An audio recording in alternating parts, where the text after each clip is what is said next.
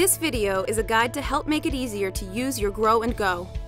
Please be sure to read the complete instruction book, which includes important warnings and other information. Before installing the Grow and Go, make sure the buckle and harness are adjusted correctly.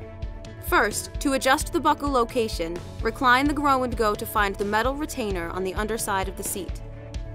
Slide the metal retainer up through the seat.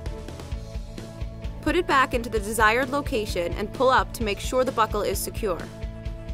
Next, adjust the shoulder harness to the correct location. Use the quick fit system on the top of the headrest to adjust the shoulder height. Loosen the harness by pressing down on the metal adjuster under the pad on the front of the seat and pulling on the harness straps. Then, rotate the quick fit handles in and lift the headrest into the desired position. Choose the correct harness position based on your child's height. When installing forward-facing, the harness shoulder height must be at or just above your child's shoulders. Before installing the Grow and Go in your car, read your vehicle owner's manual. This contains important warnings and information to make sure the seat is properly installed. Place the car seat in the back of your vehicle, making it flush with the seat. Loosely attach the tether. Now route the latch belt through the forward-facing belt path. Take care not to twist the belt. Attach the latch hooks to the latch anchor locations in your vehicle. Tighten the latch belt by pulling up on the free end and pushing down on the car seat.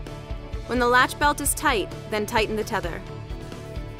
Check the install by pushing and pulling the car seat at the belt path. If it does not move more than an inch, it's good to go. If the seat moves too much, try to pull more slack from the latch belt. Or try installing with the vehicle belt. Or try another seating position in the car. Now you are nearly done. Place your child in the seat and buckle the chest clip and buckle. Tighten the harness by pulling the strap on the front of the seat. Adjust the chest clip so that it's mid-chest, level with your child's armpits.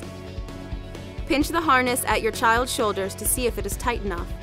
If it is tight, you will not be able to pinch webbing between your thumb and index finger. If you can pinch material, pull a bit more on the tightening strap on the front of the car seat.